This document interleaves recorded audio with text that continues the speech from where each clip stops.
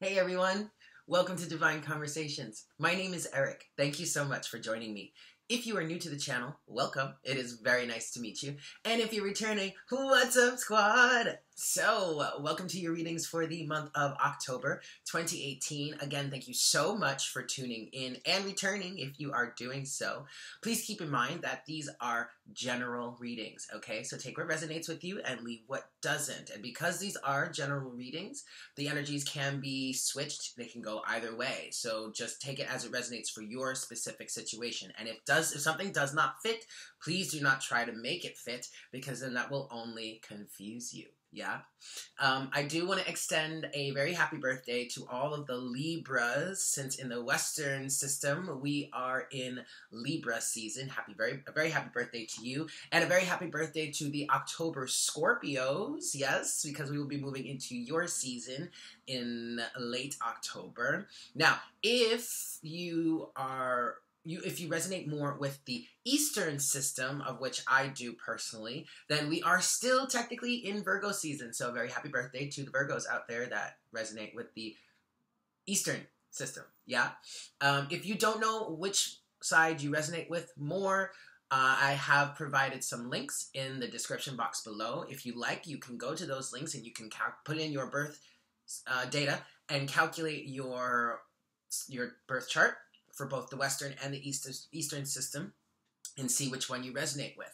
For me personally, I grew up believing I was a Taurus sun, but then when I started investigating and learning about Eastern astrology, I learned that I'm actually an Aries sun, and that kind of fits a lot better. I resonate with that much more. There is no absolute answer as to which system is better. It's really all about what you resonate with the most. And of course, depending on, no matter which side you're on, still watch the videos. They can resonate in whichever way is best for you, okay? That is all your decision. Either way, the readings are here for you to watch, yeah? So, just a little bit of shop talk. I am available for personal readings. If you would like a personal reading with me, you can get my email address from the description box below, as well as a list of all of the readings that I offer. If you cannot decide which reading would work best for you after going through the different options, you're still welcome to email me, and we can chat a little bit about what is going on with your situation, and I will help you decide which reading would be best for you. Yes. I will be at Om Shanti Bookshop every Monday from 11 to 5 p.m. If you would like to schedule a time to meet with me and have an in-person reading face-to-face, you can find the link to the website for Om Shanti in the description box below. And once you get to the website, you will find their phone number. You are encouraged to give a call and let them know if you would like to book a reading ahead of time. Otherwise, walk-ins are 100% absolutely welcome. Just come on down whenever you have a chance. Yeah. For the readings this month, we're doing the same as we did as last month. So we're using the Golden Universal Tarot. I love this deck, you guys. It's so pretty. And then, of course, we're finishing out with my best friends, the unicorns. Yeah. Excellent, excellent. So I believe that's it. So without further ado, let's get to the readings, guys. Hello, Gemini. Welcome to your reading for the month of October 2018. Thank you so much for tuning in. Let's get straight into it. Hi, Spirit. Please make me a clear channel for all Geminis, Sun, Moon, Rising, and Venus. Please bring forward the best messages for Gemini for the month of October 2018 to serve the highest good of all involved.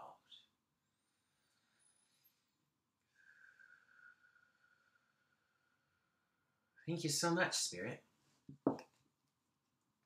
All right, Gemini. Let's get into this, shall we? Just going to give this a few shuffles for you, and we'll see what comes out.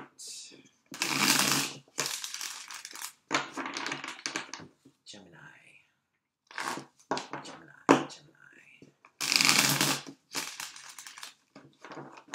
All right, one more shuffle, Gemini.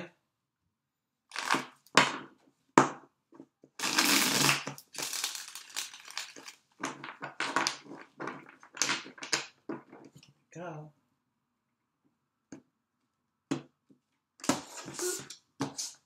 All right. Overall energy for you, Gemini. We've got the 8 of Pentacles. So you guys are really working. You're working really hard. You're persistent. You're persevering. You're doing the hard work. You're putting in the extra time, the extra credit, the extra hours even. You're really determined. You're really focused on the details here also. You've got the 9 of Cups, so you're really working towards something that would be really fulfilling for you, okay? You're actively making your wishes and your dreams come true. You've got the Fool here, but then you also have the 3 of Swords underneath everything. This is not so bad. I really feel like this is in the past. This is a driving force, okay? This is an energy that you've learned from recently. And so now you are embarking on a brand new journey towards wish fulfillment, and you're really doing the work to manifest that, okay? That's a good thing, Gemini. That's a really, really good thing. Let's get into the energies for the month. So the surrounding energies for the first half of the month, starting you out with... Aha, the King of Cups. This could be you. You could be connecting with a water sign, Cancer, Pisces, or Scorpio. I just feel like, especially in light of the 3 of Swords underneath the deck, you have the 8 of Pentacles, the Fool, and the 9 of Cups here in your overall energy. I really feel like this is you, Gemini. This is really...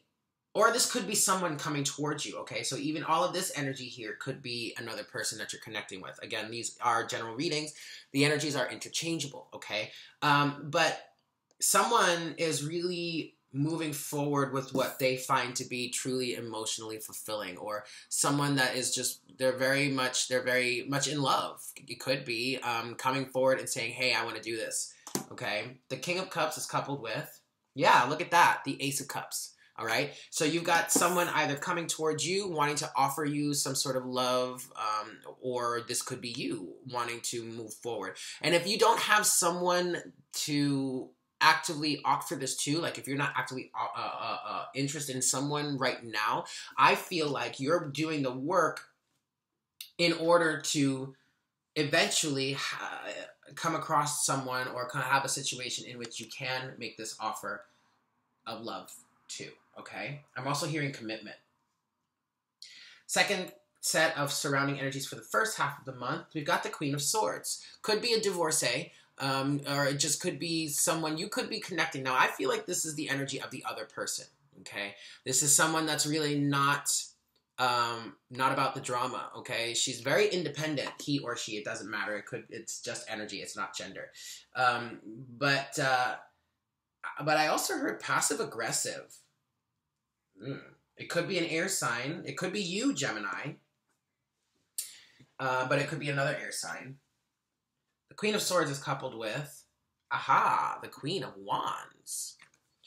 So, Gemini, you could be this person right here embodying both air and fire energy, being very charismatic, very magnetic, magical, popular, social, beautiful, attractive, and attracting a mate towards you, but still maintaining your Queen of Swords status or energy, being like, look, I'm not here for the drama.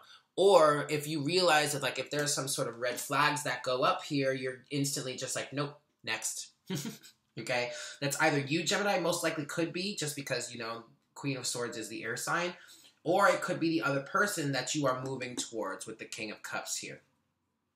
Okay? Either way, someone is making some moves. Okay? Whoever's embodying the King of Cups energy is very much moving forward, and the other person is very much like, I'm here for it, but I'm not here for the drama. Okay? Cool.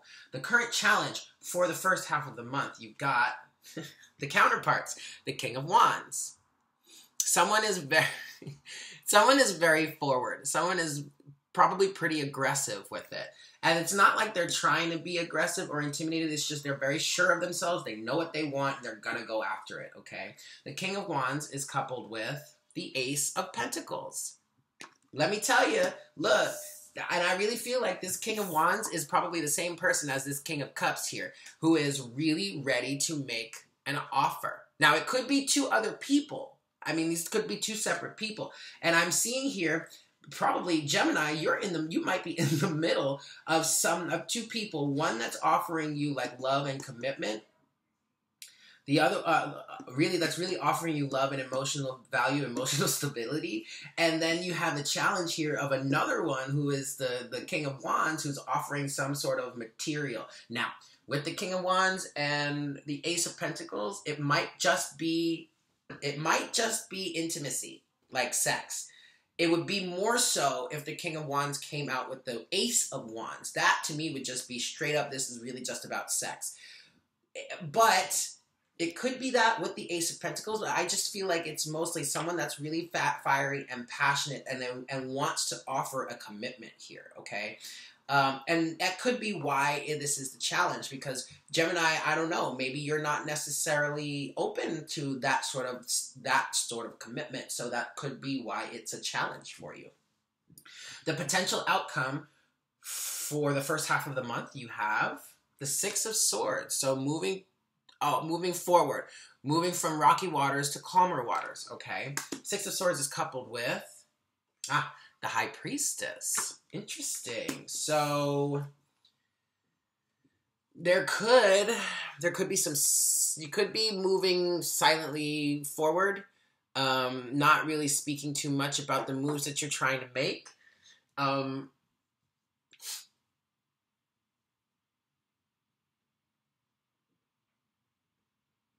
Give me a second. I'm just trying to channel in this message here.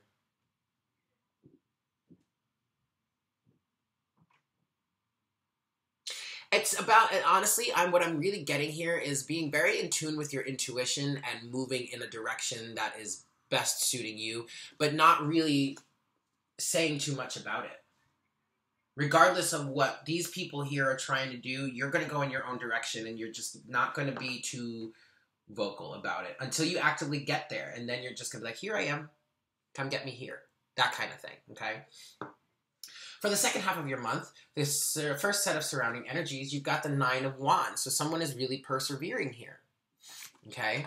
Nine of Wands is coupled with Judgment, persevering towards something that is like a higher calling, hearing the call, resurrection, redemption, second chances, reconciliation. Someone is battered and bruised here, but is really trying to have a fresh start with someone new, is what I just heard. That could be you, Gemini, or it could be the person that's coming towards you, Gemini, okay? And this Nine of Wands energy could have a lot to do with this Six of Swords energy that is in the outcome, or the potential outcome for the first half of the month, okay? The second set of surrounding energies for the second half of the month, you've got the Eight of Swords. All right. Eight of Swords is coupled with death, transformation. This is a transformation after feeling trapped in some way, or feeling trapped and needing to come out of that, feeling stuck. I'm also getting an energy of someone doesn't really want to transform. There is a transformation that's at hand here, but someone doesn't really want to move forward with it. Also, this could be Scorpio. You could be dealing with a Scorpio here. And feeling trapped by them, potentially. Okay. The challenge for the second half of the month, you've got Chariot. Cancer. Moving forward in a new direction. Maintaining balance of the emotions and allowing that to propel you forward. Traveling. The Chariot is coupled with the Queen of Cups. So you've got more counterparts here. You got the King of Cups and you got the Queen of Cups. Now, the Queen of Cups is very intuitive, okay, just like the High Priestess. The Queen of Cups is a lot like the High Priestess to me, because to me, the Queen of Cups is someone that doesn't really speak or express their emotions much. Like, she's very in tune with them. She knows what's going on with herself emotionally, but she just doesn't, she's not very expressive about them all the time. She tends to keep them to herself. And actually, this is a very good partner, or a good balance between emotions when it comes to the Chariot here, because it's just emotional balance. Now, The challenge here is maintaining that emotional balance and moving forward in a new direction. And that could very much be connected to the transformation that needs to happen here, in which someone is feeling trapped with the Eight of Swords and death, okay? The potential outcome for the second half of the month, Gemini, you have the Knight of Swords. Moving forward, this could be you, Gemini, some sort of communication, but it could be reckless. The Knight of Swords is coupled with the Four of Pentacles. I really feel like there is an energy of someone coming forward and trying to get someone else to let go of what they've been holding on to so dearly, so tightly for a long time. That could backfire, guys. And I feel like this is probably the Gemini that might put forward that Knight of Swords energy, but just be careful, because if someone really is refusing to let go of something, you can't force them to do so. All right? So just be aware. Try and be as tactful as possible. I mean, that is such a contradictory energy, the Knight of Swords with the Four of Pentacles. So I really feel like that is two separate people. One person is holding on to something for dear life and probably needs to let it go, probably needs to release it. And the Knight of Swords is another person trying to come forward and get them to release this thing. We'll see. Here, let's go into your oracle guidance for the month from the unicorns.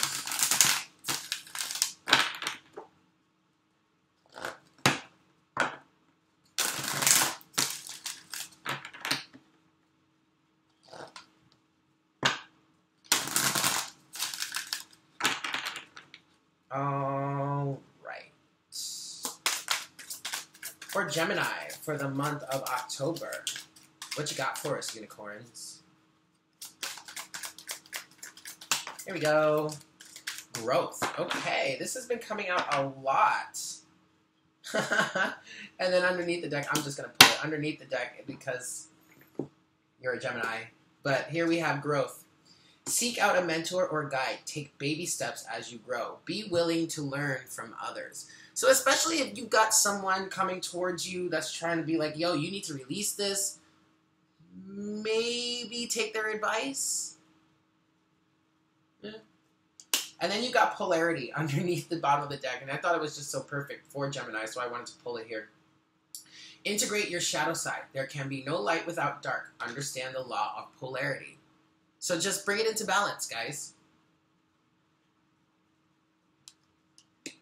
Okay? All right, Gemini. So there it is. I hope that was helpful for you. Thank you so much for tuning in. And I look forward to connecting with you guys again for the month of November. Yeah? Much love. Take care. Mwah. Bye.